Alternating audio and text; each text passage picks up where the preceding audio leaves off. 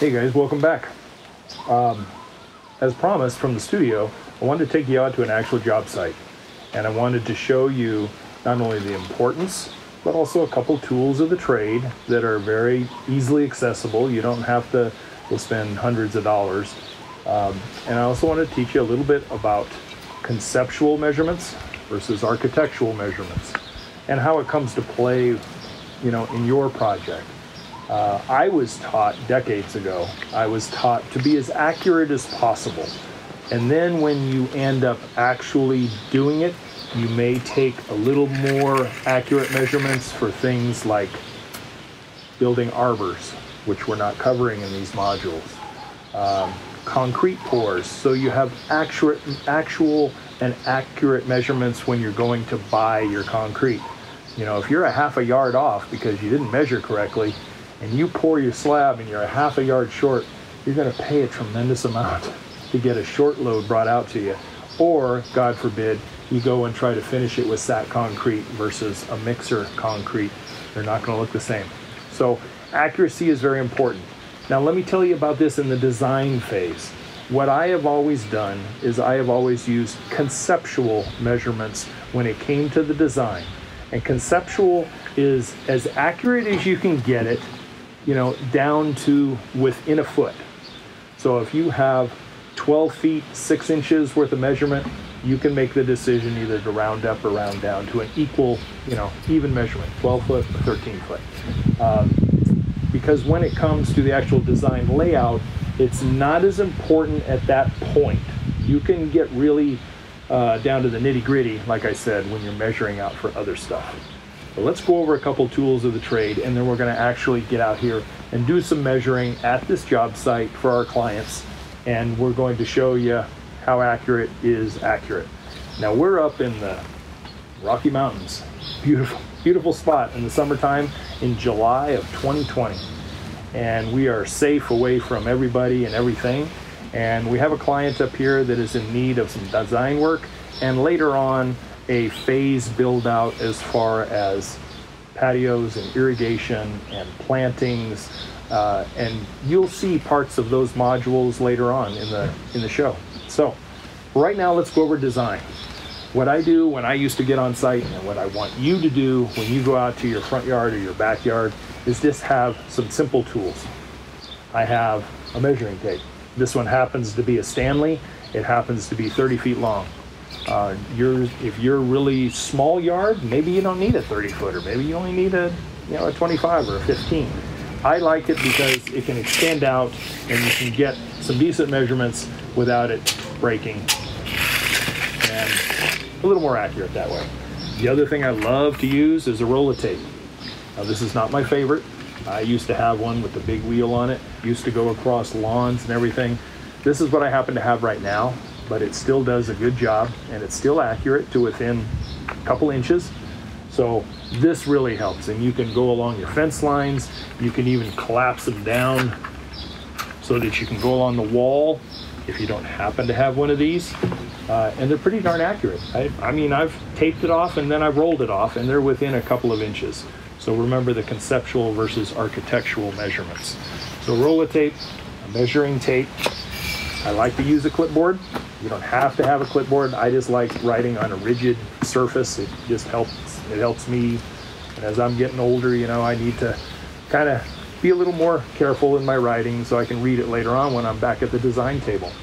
I generally always use 11 by 17 legal type of pad. If the yard is not that big, then I'll have places down below to write notes and scribble little pay attention tos, that kind of thing. But in this case, we're doing the backyard only. And this property is right around a ½ acre, and the yard is pretty good size. And you can see what I've already put on there. I've put on the dwelling, I've put on the fence lines, I've put on where they have a vegetable garden already that they're keeping, and sheds, that kind of stuff.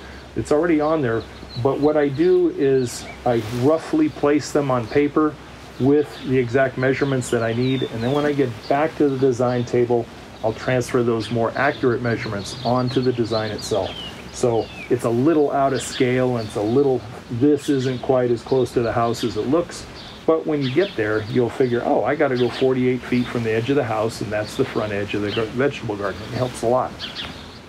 So let's stop here for just a minute and rejoin me over on the side, and I'll show you the simplicity that goes into landscape measurements, and when you're in your design module, how accurate you really have to be. So stay with me for just a second. Okay, back on your accurate measurements in a conceptual standpoint, not an architectural standpoint. So here we are on the north side of the house. This happens to be the garage side. And all we're going to do is you're going to take your roll of tape, or you take your tape measure. If you have a helper, fantastic. You know, it just makes it more of a team effort. But most of the time I'm accustomed to working by myself. So for here, we're just going to roll the side of the garage, and I'll show you how accurate it really is.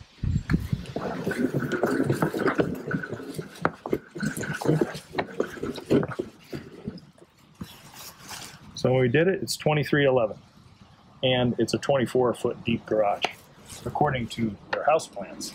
So that's within an inch, not too bad, right? So when you're doing your measurements, you could write down 24 feet on your design. It's not going to make that much of a difference in the beginning. Where it'll make a difference is if you were doing a sidewalk here, or you had a planting bed, and then a sidewalk, and then grass, and then a fence line. You're going to want to know about that sidewalk measurements a little more accurately, so that you can order up the right amount of concrete when it comes to that part of it. So let's tuck around another corner, and I'll show you how it becomes a little easier when you do it more often. And when you do it, especially on the back side of this house, where it's kind of choppy, the actual measurements are important. So right back as soon as we move that camera. Okay, on the other side here, guys, we're on the back side of the garage here, and we have the master bedroom wall here. We have some steps. We have the back side of the house hose bib, and these are some of the things that you want to include if they're going to stay. If they are not going to stay, don't leave them in the design. In this particular case, these guys will be staying, as will the hose bib, so it will go into the design. However, it may be augmented as far as its location for convenience, because where I'm standing right here on the back side of the garage and where the master bedroom is, this is probably going to become a secondary patio. And because of that, we wanted to make some relatively accurate measurements.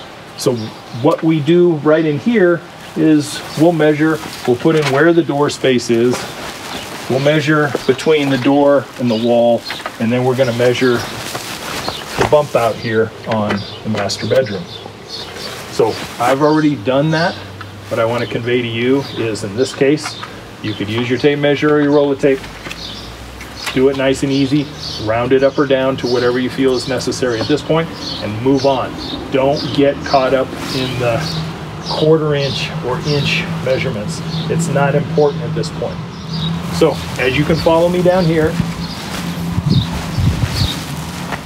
as the back of the dwelling progresses, this is the master bedroom, and it has another bump in here, which is only a couple of feet, but obviously that's staying, so you're going to have to measure it.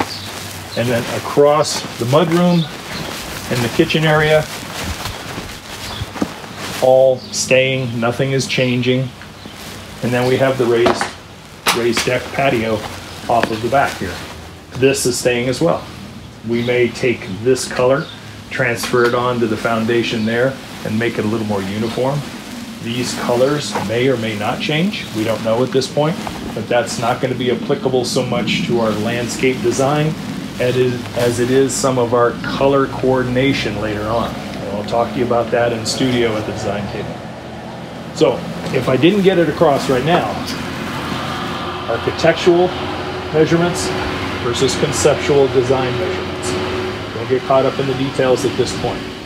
Now, if you can follow me around here, you'll see how deep this yard really is.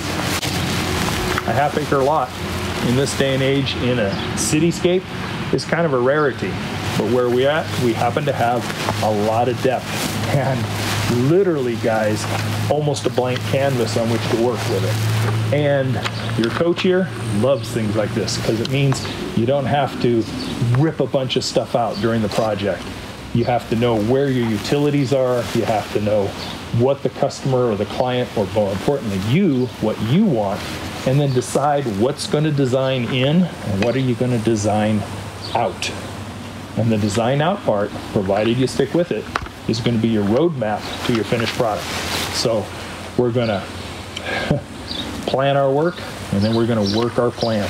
And that's how landscaping becomes a lot more easy and a lot less stressful. You're not staring at the ceiling at 2 a.m. going, oh my God, did I order enough? Did I get enough? Do I need more? Do I need less? You know, am I on budget?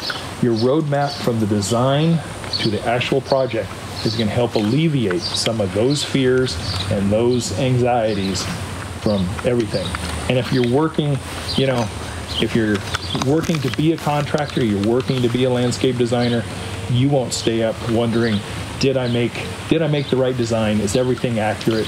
Double check your measurements, you know, check it twice, cut it once type of thing. Well, here we're going to double check our measurements, and then when we go to put it to the design, I generally take a couple of things.